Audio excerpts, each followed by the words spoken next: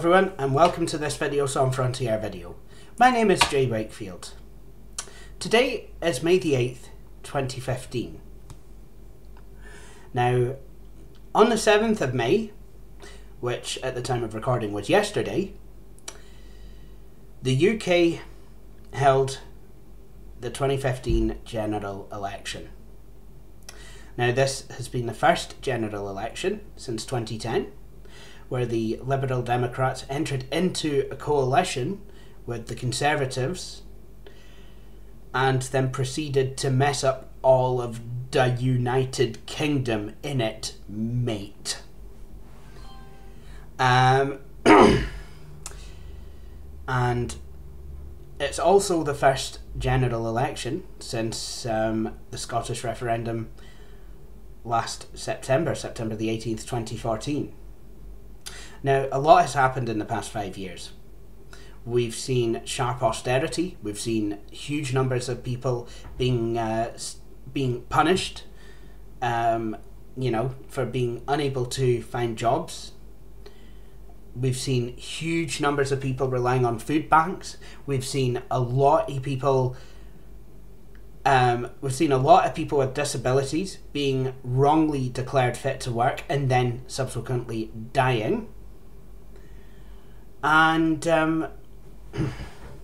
it's actually been quite a horrible time. So, the election then, it really got a lot of people interested. There was a lot of people actually, really kind of taking an interest this time. I mean, there was in 2010, but this time people have been taking even more of an interest in the election. And as a result, it's been quite an emotive one. Anyway, what's happened? What exactly happened in this election? Well, first of all, let me talk about Scotland, because that's where I live. In Scotland, we have 59 constituencies in Scotland. So that's 59 seats in the Westminster government. Westminster Parliament. So, the party that a lot of people in Scotland were supporting were the Scottish National Party. Now, they have been our first majority government since we actually had our own parliament devolved to us back in the 90s. They were voted in 2011. And they've done quite a lot of good stuff for us. They for example, put a moratorium on fracking. They have been trying to absorb a lot of the austerity. They've sought to protect the NHS. While in England the NHS has been, pretty much, I think they're trying to sell it off. In fact, they are. But, there's a lot that the SNP have done for us already. So, they've really kind of proved themselves this year. But what I didn't expect, which I'm very happy about, was the fact that the SNP, apart from 3 seats, which, let's be honest, were strongholds for their particular parties, we've actually taken 56 out of 59 seats. The SNP has actually taken all of those seats, 56 out of 59. So we are sending a very, very large contingent of SNP MPs to Westminster. So, you know what? Well done, Scotland. Well done, Scotland. And I mean this genuinely. I'm not trying to be sarcastic. I actually do mean this genuinely. Now, the seats that we didn't gain were Dumfriesshire. They actually held on the Conservatives actually held on to the Dumfriesshire seat. I can't remember which Edinburgh seat it was, but I know the name of the MP who kept it, Ian Murray. One of my colleagues actually said that Ian Murray, he's not actually a bad politician. He's not a career he's not in it for the sake of his career. He actually genuinely cares. So I will give Labour that one. And the Liberal Democrat Scottish Secretary, Alistair Carmichael, he kept his seat in the Orkney and Shetland constituency. So, but apart from that, everything has turned SNP. I'm really quite used to Aberdeen being a Labour town, but obviously they've had Labour. They've had Liberal coalitions, Labour Tory coalitions, and Liberal Tory coalitions. Sorry, let's try that again. They've had Liberal Labour, Liberal Tory, and Labour Tory coalitions in the past. And certainly during the referendum, they were quite the Labour Party in Aberdeen. They were quite nasty. They illegally used taxpayers' money to fund leaflets saying how Aberdeen would be a stronger city being part of the United Kingdom. A wee bit illegal, that. Certainly against the rules of play with the certainly within the Electoral Commission. Anyway,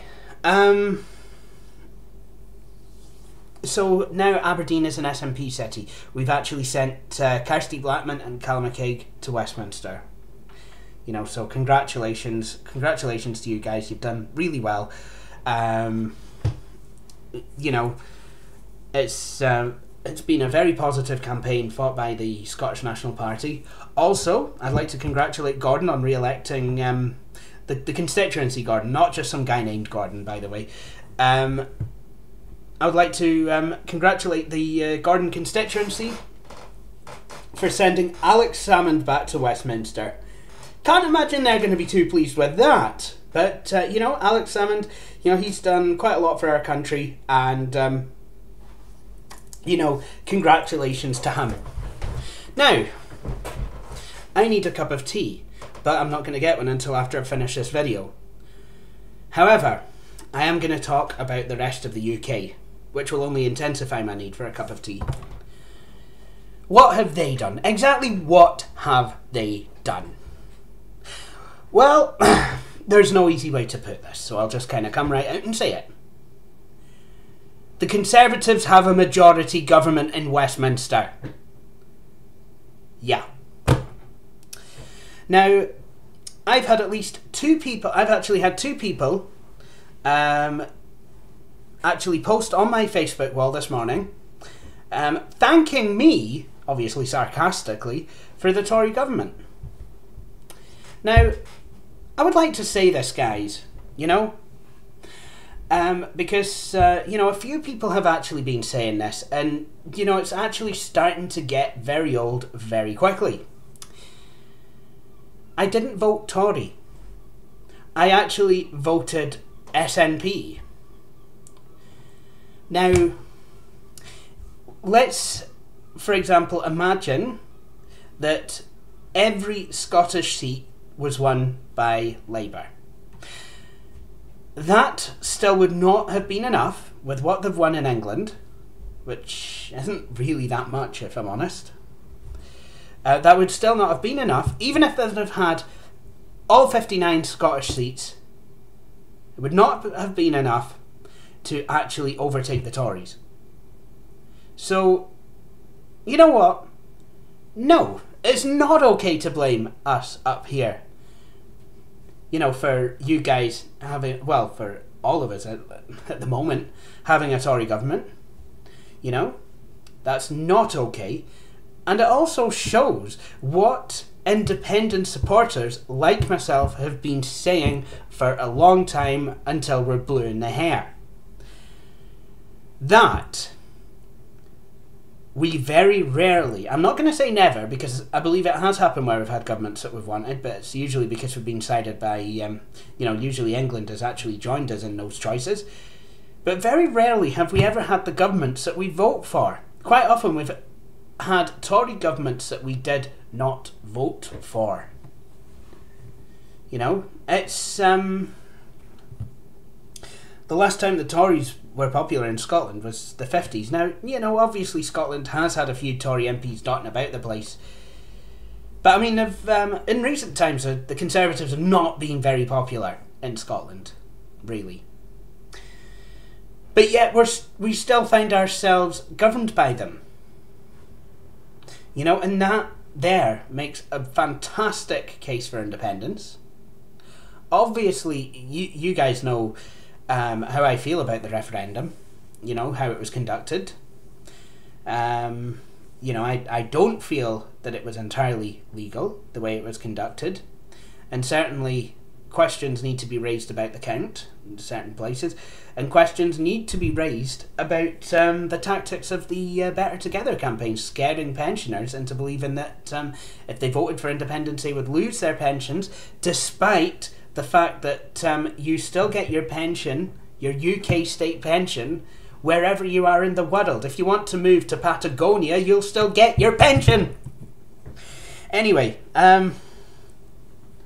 so yeah, you can maybe then spend some of your pension on some broadband to call me on Skype and tell me how you like living in Pontarines. Anyway.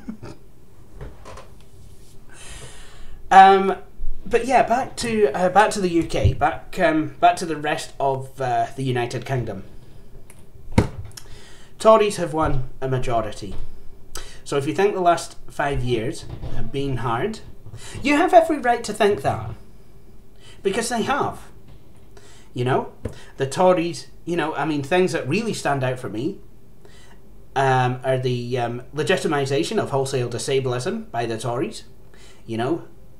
The state media, the mainstream media, also allowing, also legitimising the scroungers rhetoric that's been used against people with disabilities, such as myself.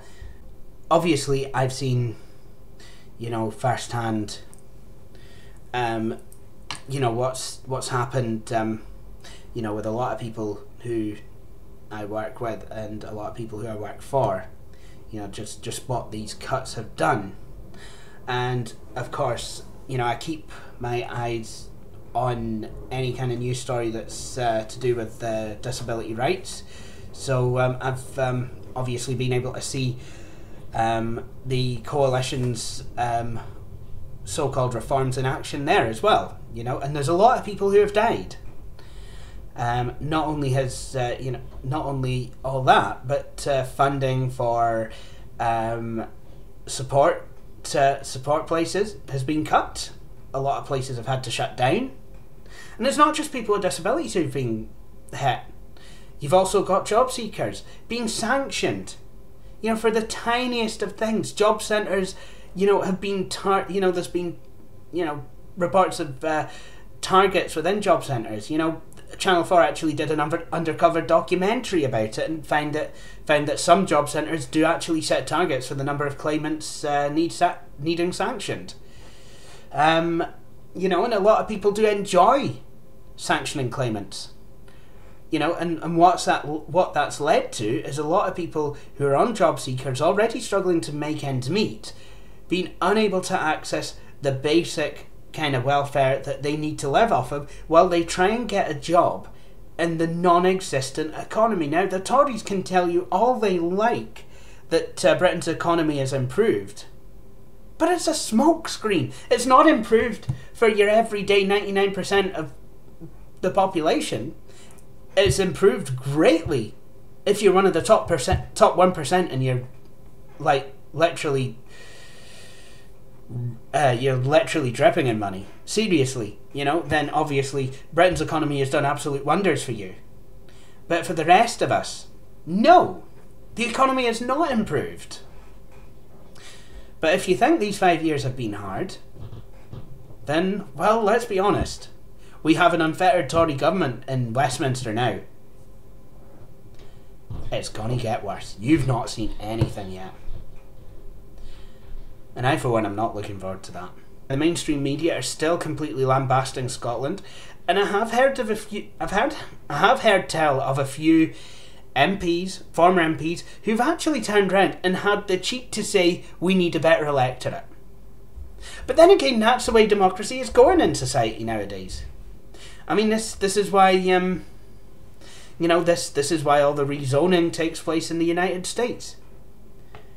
And this is why, the redistricting is taking place over here, like, changing of boundaries.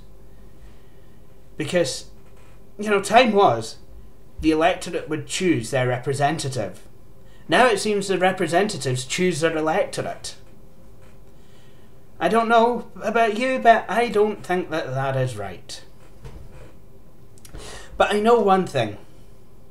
If the Conservatives try anything too radical, I'm pretty sure that Scotland will just turn around and say enough is enough, it's time for us to walk. And I think that we need to do that. I don't believe that the last referendum was well handled at all. And I do believe that a unilateral declaration of independence is probably the only way that we're actually going to get the democratic country that we keep trying to vote for. Now, I'm not saying that I want an independent Scotland because I want the SNP to stay. There's a lot of people, who I've spoken to who would have liked to have voted Green in this election. But unfortunately, the Greens just don't have enough clout. But I'm pretty sure that if we did have a referendum and we won and we became independent, I do believe that the Greens would have a lot more influence. We've started, in recent times, we've started to have a tradition of voting left of centre, really, in Scotland. So I think, that is a good thing. That we've, we are a progressive society nowadays. It's, it's very nice to know that.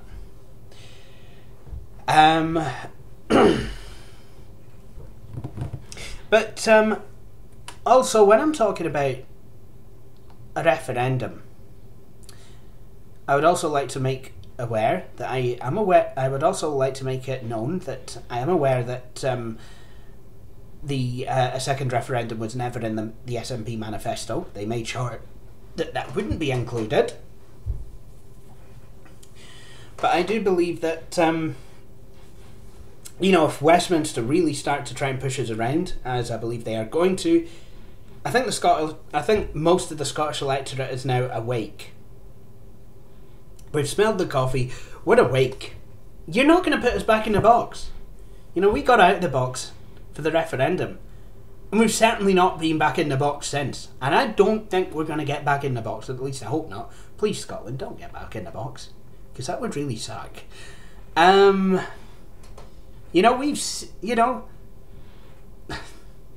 Successive governments have over time really tried to give Scotland the royal do-over. I think if this continues, we really will have to reconsider our position in the United Kingdom. I would like to stay. This is what I was coming to. That doesn't mean that we don't like regular people in the United Kingdom. We do. We like you a lot, just as we like everyone else in the world. Scotland, before England took over, Scotland was always quite a traditional, quite traditionally a friendly nation. The great Scottish-French alliance. We've always quite liked French people. I personally don't have anything wrong with anybody of any nationality. All I really care about is if they're a good person or not. You know, it doesn't really matter to me. You know, so, you know, even if we become independent, the rest of the UK, you don't need to worry. We don't hate you. We're just saying that our politics are different. And it has shown in this election how different our politics are. You know? And I think that if we go it independent and we do well, we can show that, you know, we will be able to work as a progressive country. This is Scotland we're talking about. We are awkward. We're stubborn. We do not just give up. We keep going until what we're trying to do works. That's what we're known for. You know? And it's not about saying that Scotland's better than anyone else. Because, you know, we acknowledge that we're never going to be better than anyone else. Nor do we ever want to be. You know, we just want to be able to run our own affairs.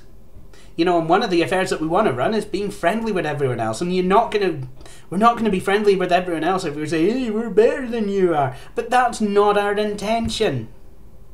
You know? Is it that much of a crime to want to have our own sovereignty? No, it's not. But then again, you know, like I said, this election was not about the referendum, not about another referendum, but I've got to be honest. I would be very surprised if the result of the referendum didn't influence people to actually vote SNP this time around. You know? And I'm sorry. But, you know, I saw a YouTuber going, oh yeah, well, the rest of the UK should have a referendum instead of Scotland. You know, we should tell them what we want rather than they just dictating it. Well, excuse me. I'm sorry that you feel this way, but I don't know if you open some sort of a history book, you might actually find that before 1807, hang on, 1807. No. I think that you'll find that before, you know, kind of the 18th century, we may have been a wee bit independent. You know? So, please just, yeah. But, you know, a lot of people have been woken up politically. The Tories, I think, they're going to have to work really, really hard because, yes, they do have a majority government, but only just. You know, so I think if they try and do too much, hopefully there will be a backlash. You know, I really do hope that Kirsty and Callum and Alex and the rest of the SNP crew can actually work to make our voices heard. But not just that, but to make life better for everyone in the UK. What I find really funny is that during the referendum, the UK kept telling us, oh, we want you, we need you, we can't live if living is without you. We can't live, we can't give any more, we can't live if living is without you.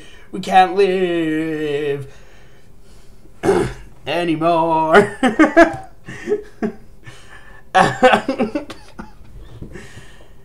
You know, they said all that, and Scotland returned a no vote, but now the tune has changed somewhat. It's kind of changed from Mariah Carey's Can't Live to the Black Eyed Peas' Just Shut Up, Shut Up, Just Shut Up, Shut Up. They don't want us to have our voice. You know, Jim Murphy, I can't even mind who it was, but I think it was Ed Miliband who said he would rather let the Tories win than do a deal with the SNP. I mean, that is the quickest and easiest way to take all of your gravitas and put it in the bucket. Well done. Jim Murphy as well. You know, he's you know, did not like the SNP. You know, he basically, you know, just kind of forced aggressive unionism, you know, onto the Scottish people. And, well, it's no wonder that Labour got wiped out. You know, and the Liberal Democrats, well, they got everything they had coming to them. UKIP, well, yeah, they got one seat, and I personally think it's one seat too many, but Nigel Farage, he's going to have to step down now. You know, good riddance to bad rubbish, really, if I'm going to be completely honest. You know, if you want my honest opinion, I think he should become a comedian. Because he's brilliant on the delivery. You know, he can... He's brilliant on the delivery of his lines, let's be honest. But as a politician, no thank you. No thank you very much. You know, and I just hope that the that UKIP will just be, you know, will become, you know, just an insignificant blob on British history, really. But to those of you who voted Conservative in England, what the hell were you doing? Seriously? Were 5 years of forced austerity not enough for you? You know, it seemed, and I wouldn't mind, but Liberal Democrats lost their seats to the Conservatives. Now, I understand Liberal Democrats losing seats because they actually colluded with the Conservatives, but punishing them by actually voting Conservative? What on earth was that all about? I don't understand. I just don't understand it at all. You know, the Conservatives have actually, you know, they've really screwed the country over for anyone who's not in the top 1% wealth bracket. So why did you do it? You know, why did you vote Tory? Do you really think they're going to make life better for you and your family and your friends and anyone else who you care about? Because I can guarantee you they're not. I just, you know, and I am going to echo the guy. I can't even mind, he's a guy with guitars from the south of England. Oh yeah, look at me, I know my YouTuber's right enough. I am actually going to echo some guy with guitars from the south of England here. You're right, mate. But I'm going to echo the actual one who I was watching, whose video I was just watching. If you voted Tory, I really do hope that you never become disabled, lose your job, have an extra bedroom, you know, or anything like that. Become poor. I hope that never happens to you, because then you will realise what you've done. You know? We're in for a very rough ride.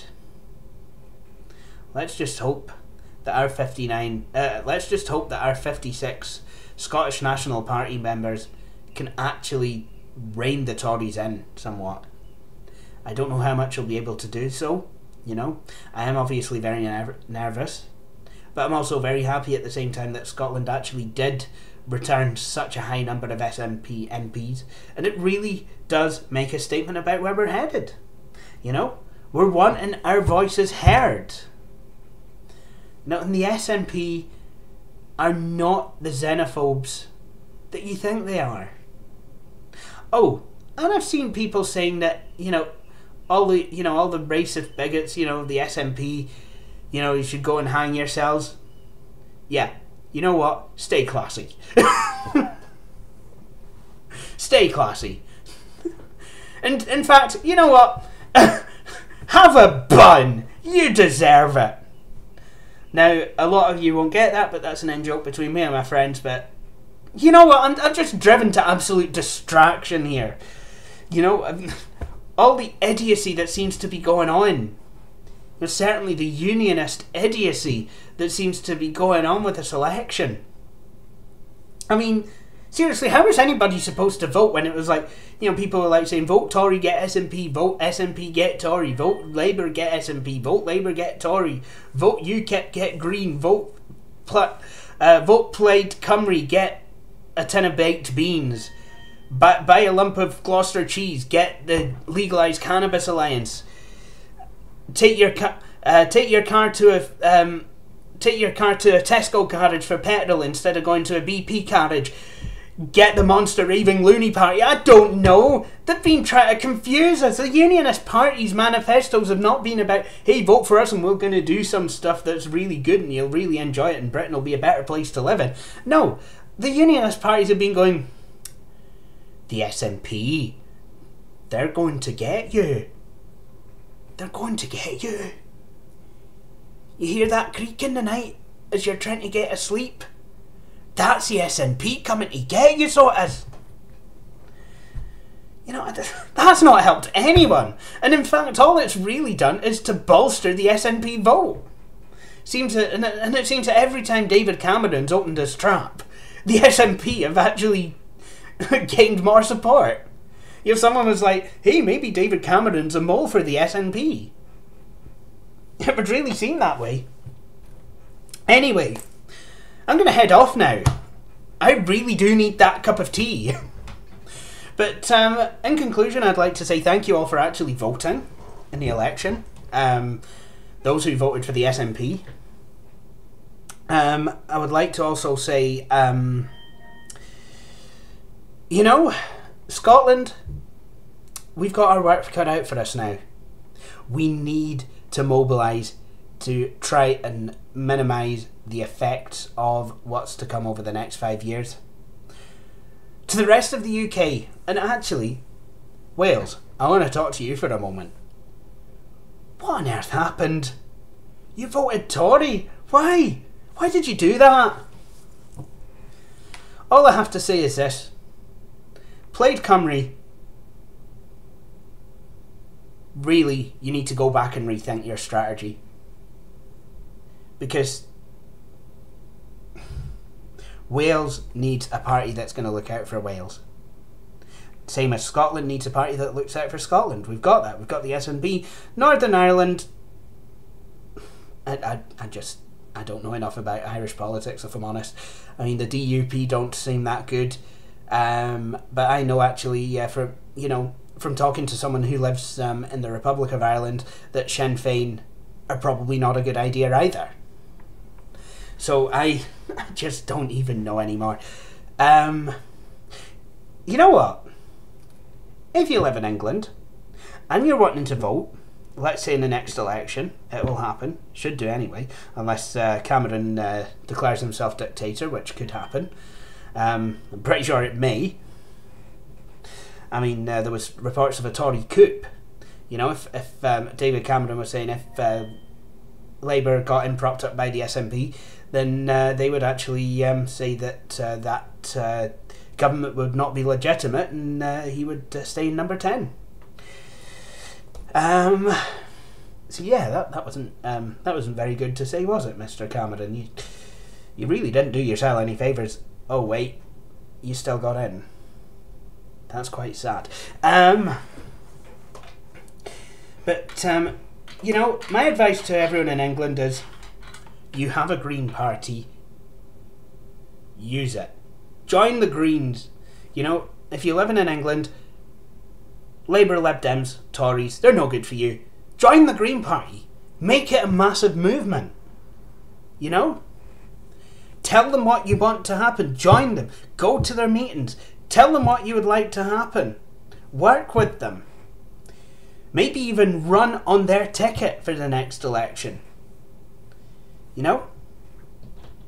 Make change happen. You know, I'm a member of the SNP up here. And I speak to, you know, I do quite often speak to my local representatives, Kevin Stewart, Kirsty Blackburn and Callum McCaig, on the SNP Volunteers Facebook page. You know what I mean? This is how good the SNP people are. You can contact them on Facebook and they'll respond.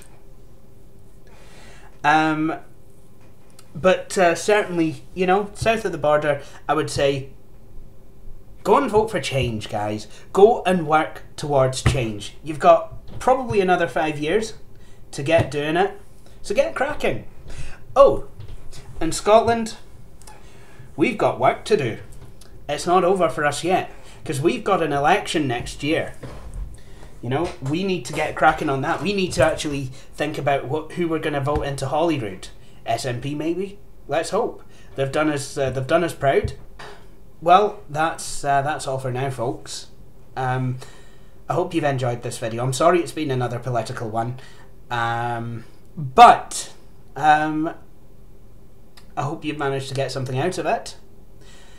If you like what I do, and you'd like to see more, please feel free to subscribe to my channel. And while you're there, please feel free to like Videos on Frontier on Facebook. But for now, guys, thank you for watching, and I hope you'll all join me for my next video.